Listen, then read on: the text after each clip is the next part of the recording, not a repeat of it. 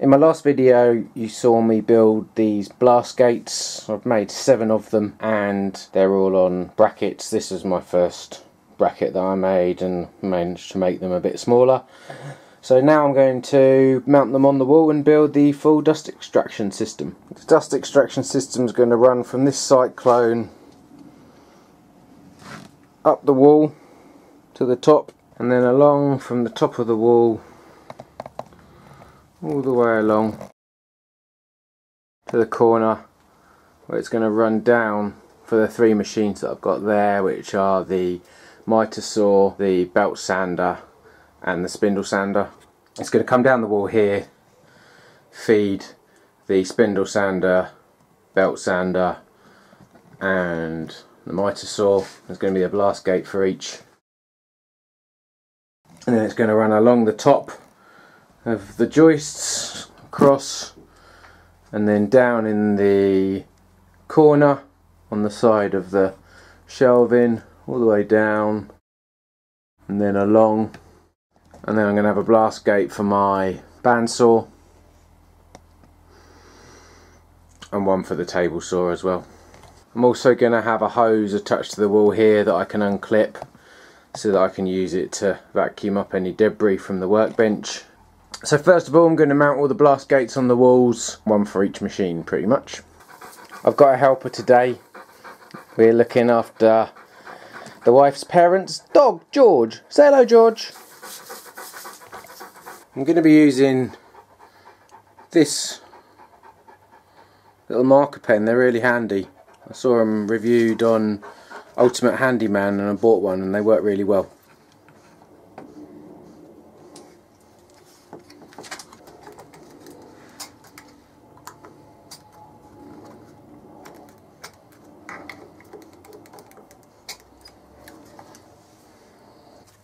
As you can see, it's sprayed through and I've got 4 green dots to drill the holes.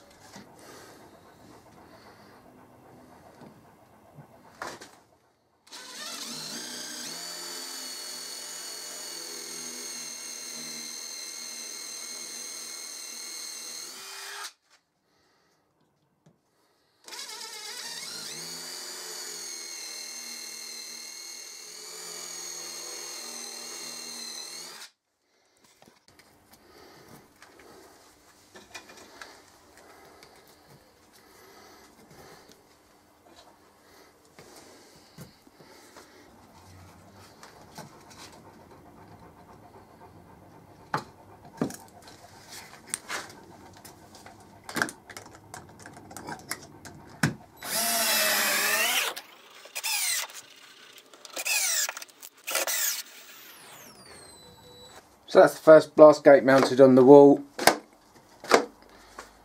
Ready to do the others now. To secure the pipe to the wall, I'm using these clips. You just screw them to the wall and the pipe sits inside it like that. The great thing about these push fit fittings is literally you just can push the pipe in and push them on.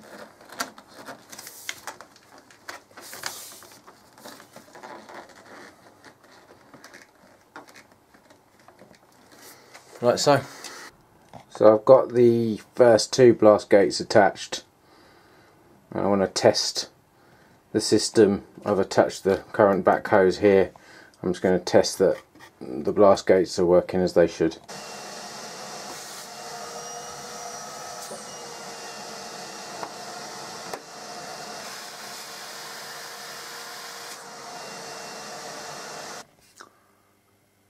So I've put in all the pipe work now, and you can see it's connected to the cyclone, which is still connected to my vac down here. The pipe work branches off here, which I'll show you in a minute, which is for my kind of general vacuuming hose. Goes up the wall and then along. I'll put my step ladders back up in a minute, down to where my other machines are. It comes down and then branches off. This is going to be for the miter saw, this is going to be for the belt sander, and this one's for the spindle sander that you can see here. It also goes up along the ceiling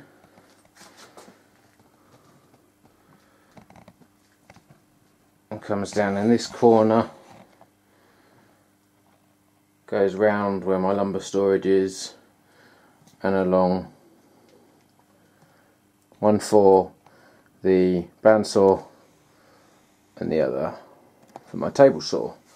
So now I need to connect them all up to the machines, which isn't going to be as easy as I'd hoped. The reason it's not going to be as easy as I'd hoped is it seems like every machine has a completely different diameter dust extraction port. So I'm going to have to do some real fiddling around to make sure that I can connect the extraction ports up to the blast gates, which are all about 40mm in diameter. I've amassed quite a selection of connectors and hoses in a bid to connect everything up, so let's see how we get on. It's got a 50mm extraction port. I bought these connectors that are basically for pool hoses. It doesn't quite fit, it's a little bit small, but I've wrapped some just duct tape around the edge to make it bigger, and now it's quite a snug fit. I've got this 38mm, which is basically pool hose, I'm going to attach to it.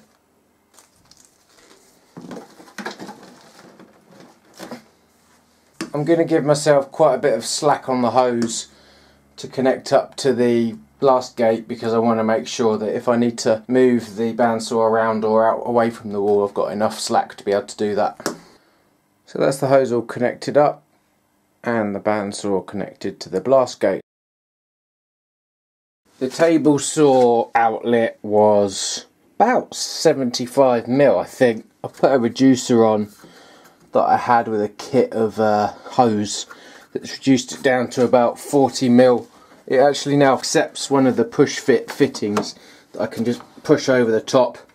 I'm putting a right angle fitting on it so I can run the hose from the side as opposed to the front, because I've got the folding out feed above it that might interfere, so I'm going to run it from the side. I'm going to need a connector to connect the hose to it, and I've got a nozzle that fits the 38mm pool hose that will fit just straight in there.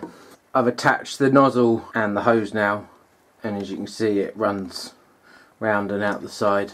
I'm going to put a generous amount of hose on this as well, because when I'm cutting big sheets I tend to move the table saw away from the wall, and I want to have plenty of hose to enable me to move it around the workshop. So that's the table saw connected up now to the blast gate. The outlet on the spindle sander is slightly smaller than the 40mm waste pipe. It does accept one of these pull hoses right over the top of it though, which is quite handy. To get the pull hose to fit in the push fit connector on the blast gate, I've had to sand down the edge just to get the diameter small enough.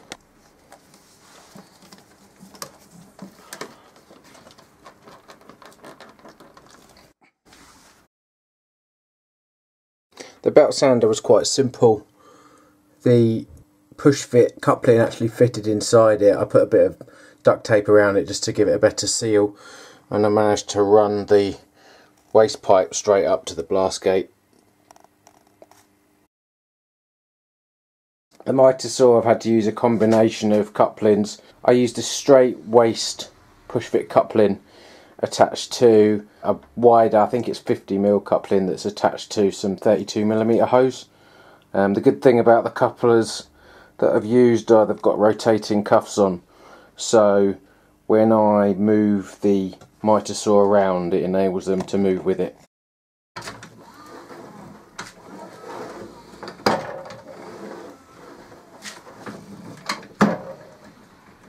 The dust extraction on this mitre saw itself isn't all that great, so I'm probably going to build some sort of cabinet to better extract the dust and remove the dust from when I'm cutting things on the mitre saw.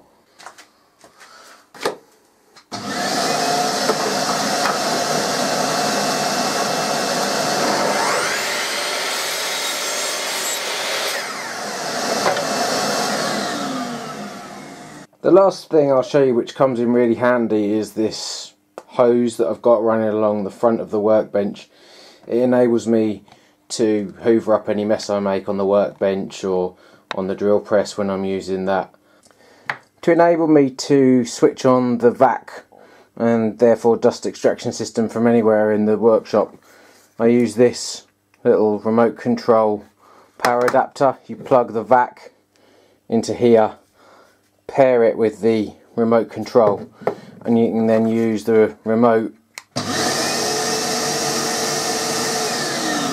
to turn the vac on and off. It works really well. I'll put a link up to where you can buy it on Amazon, which is where I bought it. Definitely worth getting. That's the end of the video. I hope you found it useful. I'm really pleased with how the dust extraction system's come out.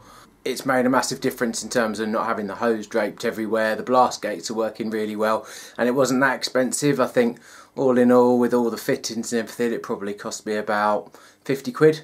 So, bit of a bargain really, and definitely making a big difference in the workshop. If you're interested in any of my other videos, there'll be links coming up to see them. I'm also raising money for a charity this year. There'll be a link to that. So if you're interested, take a look. If you're not a subscriber already, please feel free to subscribe, and hopefully see you again soon.